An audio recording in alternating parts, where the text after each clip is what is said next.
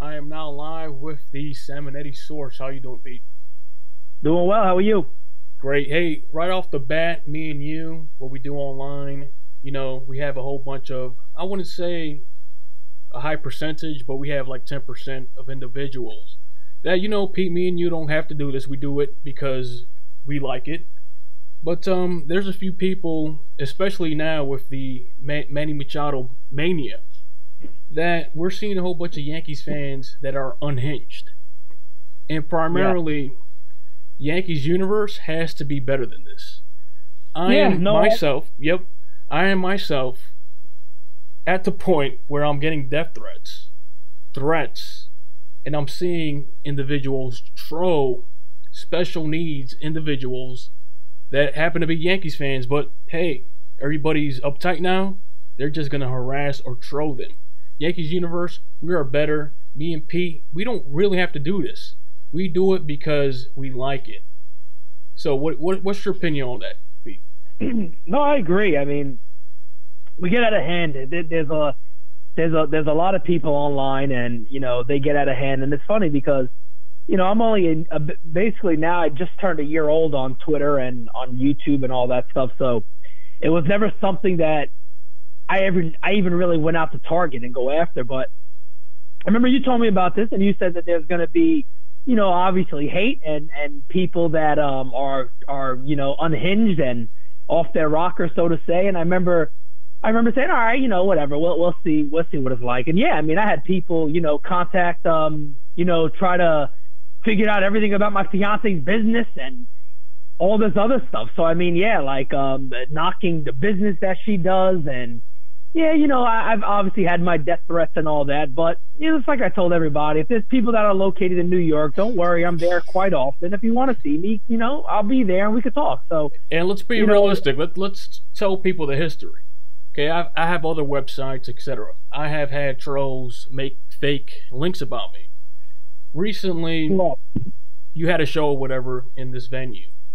These same trolls contacted the venue, made a whole bunch of lies. They tried to cancel it. And then back then you said you didn't know much about that. And I said, Pete, that's what happens on the internet. And then never believed it. Yep. And then fast forward months from then, you see it firsthand. I mean, yeah, it's sad.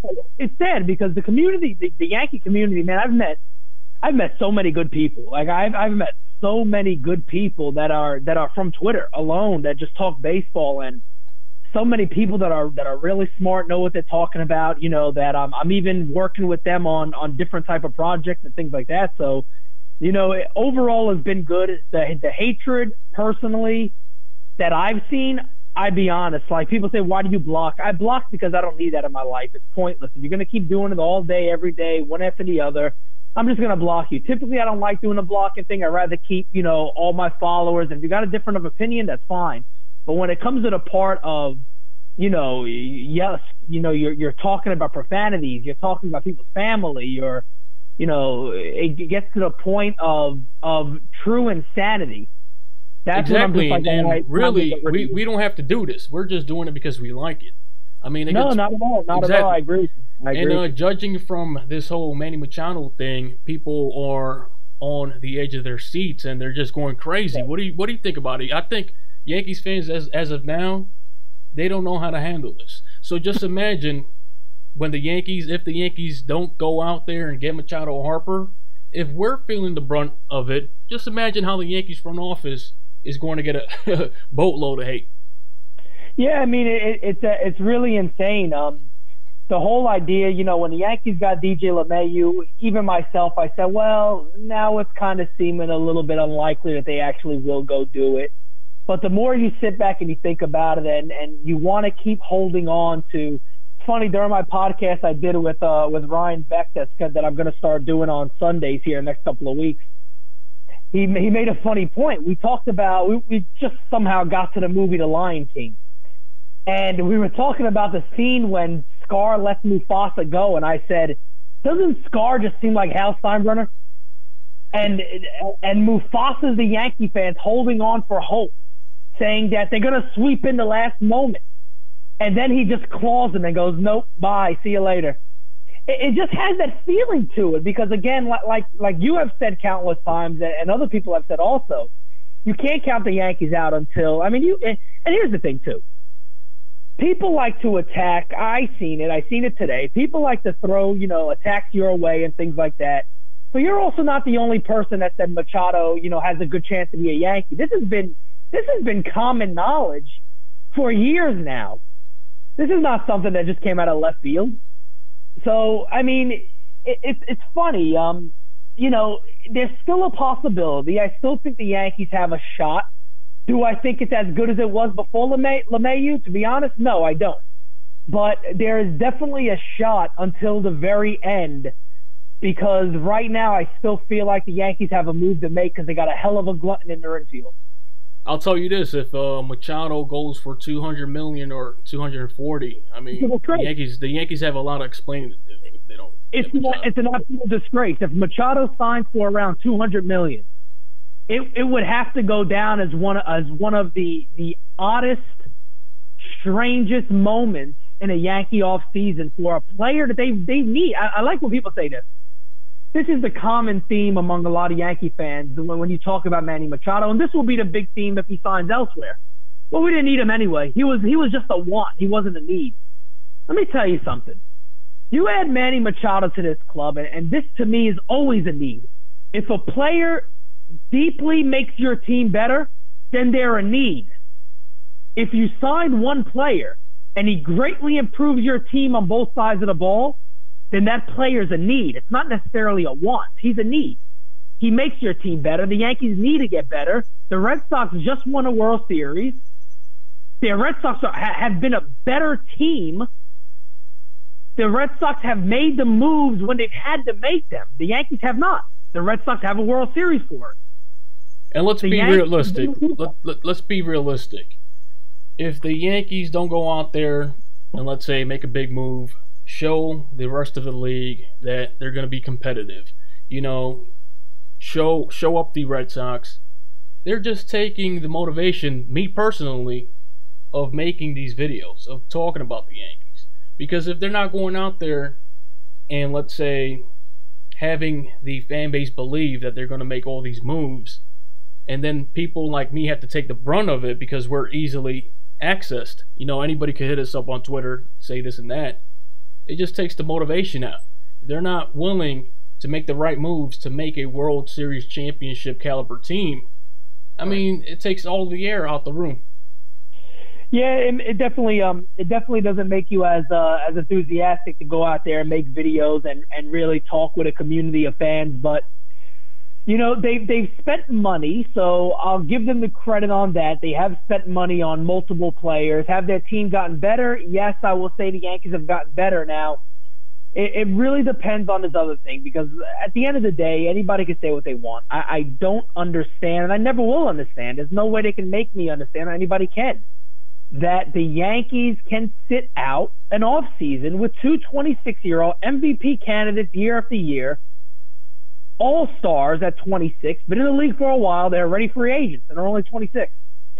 To sit out on both of these guys, I don't understand it. And, I was talking to a few people the other day, and somebody made the point of, and they asked me, they said, do you think that the Yankees just made their mind up when they traded for Stanton that they won't go after these guys now because they got the guy they feel is the best? I don't think that's the case. I don't think that's the case, and maybe it is. Maybe I'm wrong. Maybe it is the case. Maybe that's a bad approach because defensively, it's a very bad approach. Defensively with Stanton, I mean, you're really not getting anything. It's a very bad approach. I mean, no question about it. If you know for a fact, if in that moment the Yankees had a meeting and Hal Steinbrenner say, look, Brian, we can make this deal, but this is going to take us out of, whatever, if everything goes the way we expect it, this is going to take us out of signing in 2019, Harper or Machado. If that was ever the conversation and the move went forward, it made no sense. And if it was ever the fact that getting Stanton would take you out of some of these guys, it doesn't make sense. Now, I'm in the belief that Stanton's going to have a better second year, but do I think Stanton is going to be better than what Harper or Machado would be? Especially Machado, who we forget we forget that Miguel Andujar is arguably the Yankees' one of their best hitters. He did not even play the elimination game of the season, of the playoffs. Horrible. There's an obvious upgrade in Manny Machado, an obvious upgrade. You don't have to be a genius to say this is an upgrade. It's going to be disgraceful if the Yankees don't get him, if his market is at $200 million. Obviously, it's at that right now because nobody has signed him, and it's just going to be a disgrace. That will no question about it be a disgrace. And if it comes to that point, Manny Machado needs to make a decision. If it truly comes to that point and teams are offering him $200 million, at some point you got to go to your agent and go, hey, look, if this is really the case and this is reality, this is what I'm looking at, nobody's budging, go back to cash and see what we can do. This is the team I want to go to. And figure something out. Figure you're 26 years old. I mean, look, I don't expect Harper or Machado to sign a short-term deal. But, I mean, can't you do something with a second-year option? You opt out after year 2. You're only 28 back on the market after Nolan Arenado. I mean, wouldn't that make a lot of sense? Exactly. In my opinion, Yankees universe has to behave better. I mean, just recently, some guy just tagged me and said, if Manny Machado doesn't come to the Bronx, everybody light my mentions up or whatever, trying to get people to gang stalk me. I mean, really? I mean, it's people act tough on the internet, but Pete, you know more than anybody. Me on the web, I'm saying, like, somebody wants to troll, I could give them their own medicine back. But in this instance, right, I'm not. But it's just ridiculous that these people are threatening me because of the decisions the Yankees are making. Well, here's my thing too that makes me laugh. Like I said it on my podcast yesterday, and I've had, when people brought it up even on live stream, what is the information I feel is good? I tell them, you've been doing this for a long time. You've had websites, like I said, you've had blogs before blogs were cool, and you've met people along the way. This is not information that you have created. This is information that you've gotten from other people.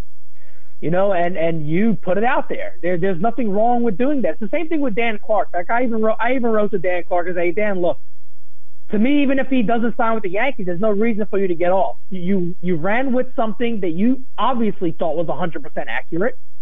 If it turns out, it is what it is. If it doesn't, then it doesn't happen.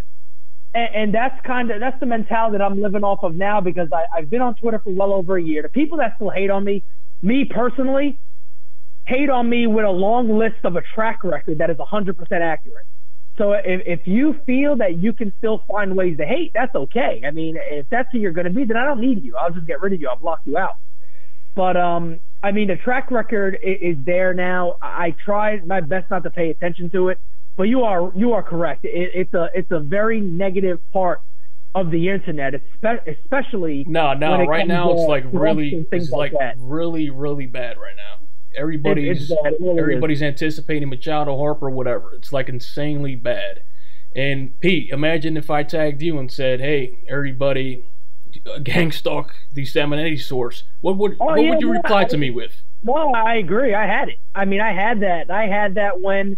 And let's be fair here. Look, I took a beat down when it came to Patrick Corbin, and I never announced he was going to the Yankees. I said it all along as my opinion, hey, look, the night before Patrick Corbin signed, Jack Curry said on the Hot Stove Show he still thinks he'll be a Yankee. No, I didn't see anybody blow up Jack Curry's mention or threaten him.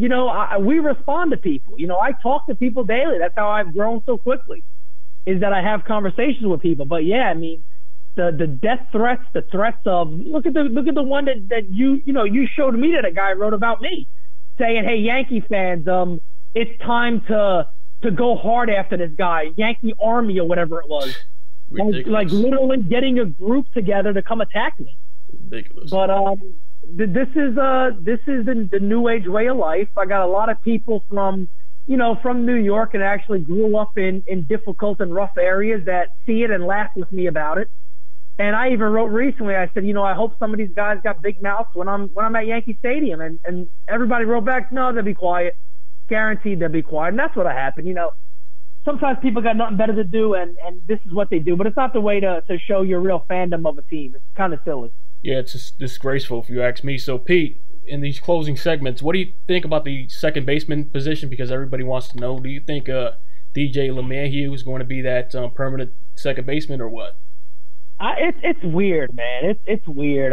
I keep talking about it, and the more I talk about it, the more I kind of flip flop on what I think the Yankees could possibly do. And I want to throw something out there too that I'll get to here in a second. But if you look at the lineup now, I mean, let's say for an example, everything goes well.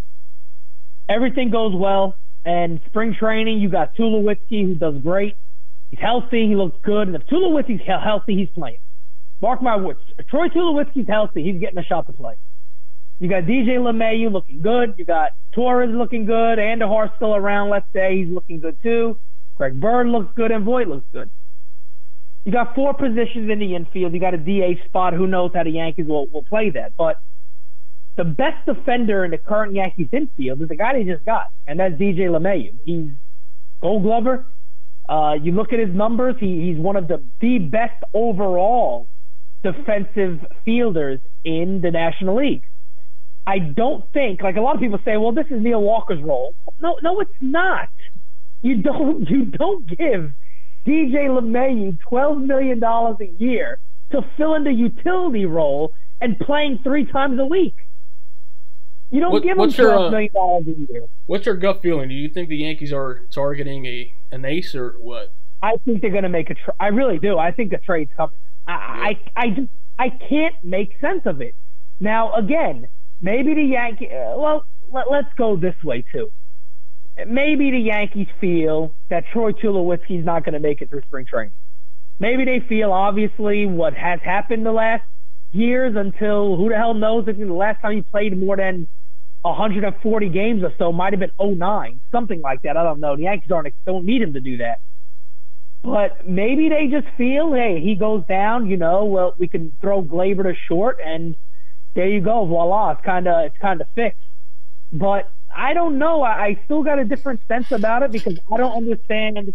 If you're going to make your ball club better, you're going to make your ball club better to me by putting the best person on the infield. And LeMahieu is the best second baseman the Yankees have.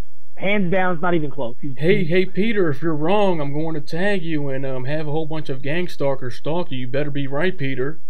Yeah, make sure you got your pitchforks and stuff outside my house. I'll give you my address. All right. This has anything else, or you good? No, one of the things I want to say real quickly, too, is when it comes to a Miguel Andujar trade, let me say this, and this is something I thought about earlier. This has no disclaimer, as I like to say. This has no source behind it or anything I've been told. What if Colorado's struggling? What if Colorado's struggling around the deadline and they know they're going to have to deal Nolan Arenado? Do we not think that may not be on the back of the Yankees' mind, knowing they could trade for anybody they want? But guess what? Yeah, but guess what? The Yankees are not doing that because we've seen it twice with 2017 and 2018. The Yankees, they just don't want to go up the players. It's like you said, say repeatedly, they're prospect hugging. Correct. And, that just ran by my mind today, and I could possibly see if the Yankees ever considered, dealing an Andujar for a lot of prospects. San Diego got some of the best in the game, especially on the pitching side. And I'm talking about Nolan Arenado specifically. Like, if a player can impact a playoff run, I don't see the Yankees doing it because I don't know what they're thinking. I mean, we've seen it 2 years in a row, and especially trying to stay on the luxury tax too. I mean, what is this team doing? I don't know. That is true. I think Sonny Gray you'll see moved here in the next couple of days. Whether that's just going to be a pure salary dump, which it very well could be, and get a decent prospect or two back, or maybe he's packaged along with somebody else that a lot of people have been talking about here recently. But I kind of feel like if you package along Sonny Gray with Andujar, you're kind of downing Andujar's value. And let me tell you why. Because teams are going to fight with the Yankees that Sonny Gray is not the same guy he used to be.